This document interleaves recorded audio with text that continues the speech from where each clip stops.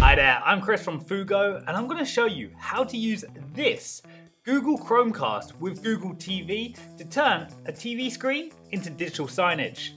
Back in 2020, Google released its 4th generation Chromecast with major usability improvements, a full user interface powered by Google TV, and a long overdue remote control. And now it's one of our top picks for doing digital signage on a budget. You can pick these up off Amazon or any local big box store like Walmart, Target or Currys, and at $30 to $50 a pop, these players can allow you to do some pretty impressive things with your TV screens.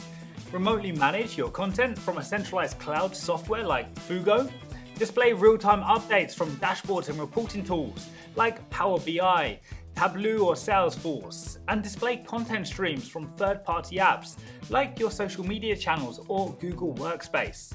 With access to the Google Play Store, you can easily download the Fugo Player app. Google also now offers an optional Ethernet adapter, which we recommend for a more stable internet connection.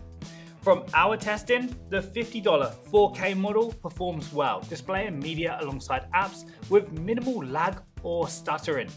It's important to note that this device isn't for everyone. It's not a professional digital signage media player, so if you're running content 24/7 or over 8 hours a day, its lifespan will be shorter than what you would get with something like the Fugo Nook or Chromebox.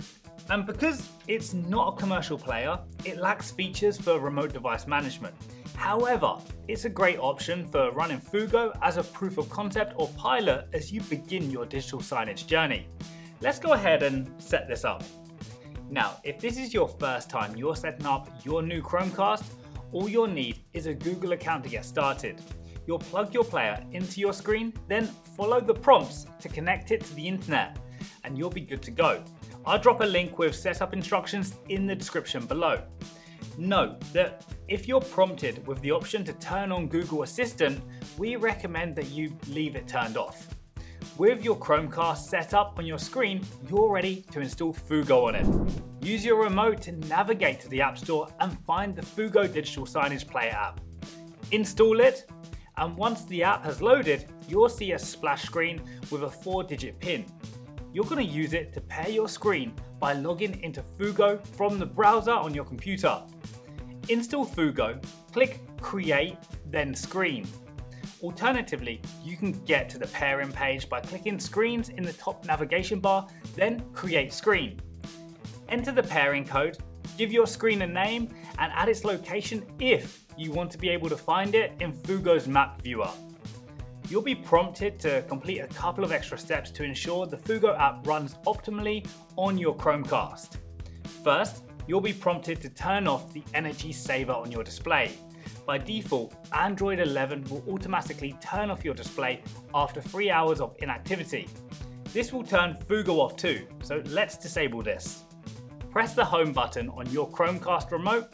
This will exit the Fugo app and take you back to your player's home screen. Go to the player settings in the top right corner of the screen. Open device preferences, then energy saver. Set turn off display to never. Back in Fugo CMS, click next when you finish this step. Now, you're going to enable the auto start permission, which will allow Fugo to automatically start when you boot up your player and be displayed over other apps. Click Open Player Settings. Fugo will automatically open the player settings on your screen so that you can enable this permission. Use your remote to toggle this permission on for Fugo. Back in Fugo CMS again, click Next when you've finished this step. And lastly, you'll be prompted to enable kiosk mode for the Fugo app. This will help with the stability of the Fugo app. It will prevent anyone from interfering with the app on screen and auto-launch Fugo again in the case of a power failure or crash. Just click yes on the prompt and we'll automatically enable kiosk mode for you. Note that you can disable kiosk mode anytime from your screen settings tab in the CMS. And if you need to exit the Fugo app on your screen for any reason, press the back button on your remote 3 times in rapid succession. With setup complete, your new screen will now be listed on your screen's page and you're ready to push content to it from Fugo. Fugo allows you to display content from virtually any source, whether you're creating your content in our slide designer from scratch or pulling it from systems your team already uses. That includes high-res media, integrations with third-party tools, and dashboards or web pages that live behind a secure login. Head to fugo.ai to learn more about what's possible on screen. Make sure to check out our Help Center for more guidance on using Fugo, and of course, thanks for watching.